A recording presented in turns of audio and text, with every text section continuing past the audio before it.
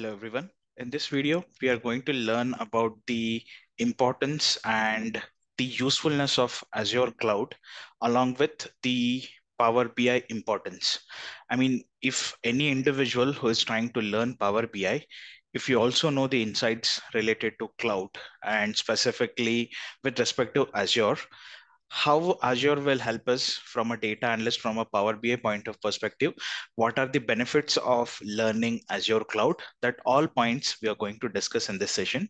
The primary agenda for today's session is importance of Azure and the cloud. I mean, Azure, it's a cloud service only, along with the reporting tool, which is our Power BI, the primary stack, which the case are mainly focuses on. So both are part of Microsoft stack only, the Azure Cloud and Power BI. So we are going to discuss the benefits of using Azure along with Power BI. So I've listed down few important points. So getting started with the very first point. So if you focus on the very first point, both are products of Microsoft. Now, this point might look a kind of easier to understand. As we know, Power BI is also a product of Microsoft. So if you open the Power BI itself, and if I go to this file, see where you'll get this about option. See here itself, the naming of the tool itself is trying to give you an idea. Microsoft Power BI Desktop. So it's a purely product of Microsoft. You can download the Power BI Desktop and you can utilize for your reporting purpose. And the same goes with Azure. If you're primarily focusing on Azure, this is our Azure portal. So the name itself, you can see here, if I focus on this Azure portal itself, the very first word is Microsoft Azure. So both are product of Microsoft. Now, along with product of Microsoft, there are some other benefits also. So what all that important benefits are.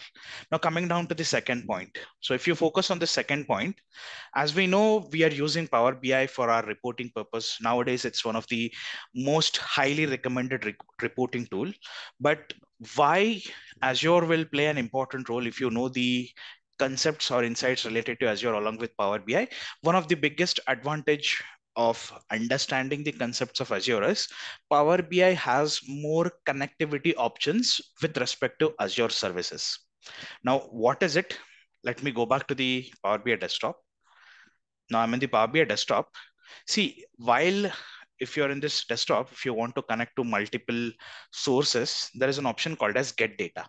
Now in this get data also, if I click on more, see, multiple options are there. You'll get n number of data sources options where you can connect with Microsoft Power BI.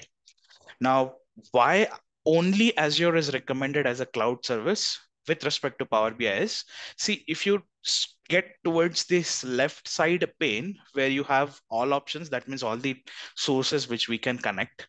Specifically, as I've said, Azure is also a product of Microsoft. If I click on Azure, we have so many services which are listed here, which are all part of Azure cloud service and which can be connected as a source to Power BI. So you have multiple options starting with Azure SQL, you have Azure Blob Storage, one of the storage accounts, you have Azure Storage account, you have Azure Database for PostgreSQL. Some of the Postgre concepts which are part of Azure also that can be also connected. We have an option called as AAS, the Azure Analysis Services. We have an option called as Data Lakes. We have an option called as Data Lake Gen 1 and Gen 2. You can see multiple Azure related connectivity modes are there. Now, along with Azure, there is a new introduction by Microsoft, which is nothing but a fabric. Now, even this point also we would be discussing in our further options, which we have, further benefits, which we have. So you can see you can directly connect the Microsoft Fabric related sources as well here. Now, as we have seen the sources of Azure, let's see how many sources are available with respect to Amazon. Now, Amazon also has their own cloud service, which is AWS. Now, if I specifically mention Amazon, see, you can see there are only 3 different services which can be connected from specifically which are related to AWS or Amazon. The Amazon Redshift, Amazon Athena, and Amazon OpenSearch service, which is a beta service. So we have only 3 options which we can connect from the Amazon, which we can connect with the AWS. Now, specifically, we are comparing with some other tool, some other cloud also. Let's see what all options we have with respect to Google. Google in the sense the GCP cloud service. So if I specifically mention Google, we have Google BigQuery. We have Google BigQuery, one of the important, the beta version also here, the which can be integrated with the Microsoft Entra ID. Google Analytics and Google Sheets. Now, these two are not a part of GCP, but anyways, with respect to GCP, we have only one option, which is the Google BigQuery. So if you want to learn Microsoft Power BI, it is also recommended to learn Azure. Why? One of the benefit we have seen, we have multiple options from Azure as a service, which we can directly connect as a source to Power BI. If we are using AWS, if we are using GCP, we may not have that many options. Either you have to convert it to some other mode and then pull it back to the Power BI. So this is one of the advantage. Now, coming down to our understanding, the third point. Now, if you specifically focus on this third point, Azure is cheaper than AWS. See, do not directly jump to the conclusion. This is with respect to data analyst or a BI role only. AWS also come with its own benefit. They're also one of the market leaders. I mean, they are higher than Azure. But if you are specifically looking out for a role which is specific to data analyst or a BI role, that means a Power BI developer role or a Power BI admin role, any kind of Power BI role, you have to compare the both the cloud services. Now I'm only comparing Azure and AWS with respect to data analyst or BI role. If you compare, the best option is Azure is cheaper. Now, how do you make sure that is cheaper? There are multiple researches, multiple, uh, I mean, agencies have done some research. So if you specifically visit in the Google, mention Azure versus AWS, if you directly visit this website, see, there are some organizations, there are some companies which do analysis.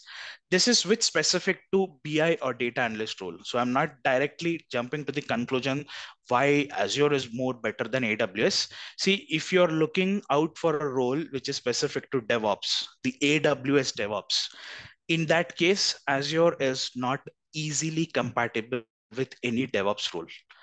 AWS is more compatible. AWS is more recommended for any DevOps related role. Now, with respect to data analyst or BI role, we are checking. If you specifically visit this website, see there are multiple things which are mentioned here. Let's focus here. Let's focus on the primary aspect, which is our pricing, because pricing plays an important role. If we are using a cloud service, any cloud service is a paid service. Maybe you'll get few free credits for certain set of days, but after that you have to pay certain amount. Now, if you specifically focus on this amount here on Azure, we are spending around $13.14. I mean, this is with specific to one of the service, which is nothing but the Azure SQL instance. And if that same SQL instance is created in AWS, it would have costed us 198.45 US dollars. So there is a huge gap of 93%. This is with respect to the data analyst again. So that is one of the biggest advantage. If you learn Azure, it is more cost effective with respect to data analyst or a BI role. This is the biggest advantage. Now coming down to the one of the important point again, the fourth point, new fabric introduction and the new fabric stack. Now, what does this fabric stack mean? See, in simple terms, I'll give you the exact idea about fabric. If you visit the powerbi.com, the Power BI website where we publish our reports, there itself you will find the Microsoft Fabric, all the services. See, Fabric is nothing but a combination of multiple Azure cloud services which are clubbed together in one single umbrella with respect to data analyst, data engineering, or data science role. Now, anyways, we are focusing on the BI or data analyst role. You can see all these services are very, very useful service. If you know every service which is present in the fabric, that means if you want to learn this fabric, you have to first learn the importance of Microsoft Azure. Now let's take an example, very basic example of Data Factory. Data Factory is nothing but an ETL tool. Now, let me give you with certain example. What does this ADF mean? ADF is nothing but a ETL tool, which will help us to extract the data, which will help us to transform the data. Now, transform in the sense, it will help us to do some logic building on the data which we are getting from multiple sources. So this logic building can be done in the transform stage, and then we can load the data to a specific service, which can be used as a source to a Power BI. So this ETL tool is a part of the ADF is an ETL tool. It's a part of Microsoft Azure. So if you learn this ETL tool, now let's head over to the Microsoft Azure. This is our Microsoft Azure, the cloud service. So if I specifically mention, there is a service called as Data Factory. Now this Data Factory service, we have to create a service here so that we can utilize that service. So if you know the importance of Data Factory from the Azure cloud, only then it is very easier if you directly jump to the Microsoft Fabric and learn this Data Factory. I mean, if a person is directly coming to the Microsoft Fabric and if he wants to learn Data Factory, the first ideal thing is always learn Data Factory from Azure Cloud, because here every service is starting from very basic. How to create a service also, everything is mentioned. If you directly jump to the Microsoft Fabric is nothing but it's a closed umbrella where multiple services with respect to data related roles, which are also part of Azure, are clubbed together in one single umbrella. So if you want to learn any specific service which is present here, you have to go back to the Azure, create that service independently, learn that service, make sure you have a good exposure there, and only then jump to the Microsoft Fabric. So it is very easier to grasp here.